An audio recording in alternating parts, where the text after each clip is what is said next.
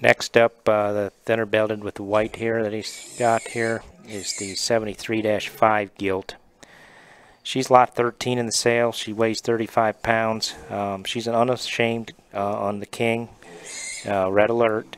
Back to the historic back in there sow that did so well for us. No littermate Barris won Columbus there. Swept the open and junior shows there several years ago. The dam of this would be the same dam as the reserve hamp that Grant Lackey had at Dallas here. Not this year, but the year before. Yeah, Jimmy there, Ben. Jimmy. So yeah, this gilt, really neat gilt.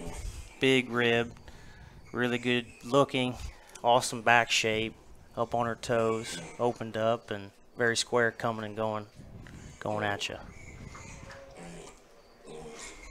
Yeah, I really think, like we said before on the some other gilts in this sale, the opportunity is here to buy gilts that can be taken on to show this spring or put back in your herd with proven genetics, and just the unashamed deal has been so consistent for us, and then with the king on the bottom side that added that looseness to structure and heaviness of structure to them. This gilt just offers a lot in terms of that eye appeal and that structure that we all want. You look at her and from the ground up really appreciate her. This is 73-5, lot 13 gilt.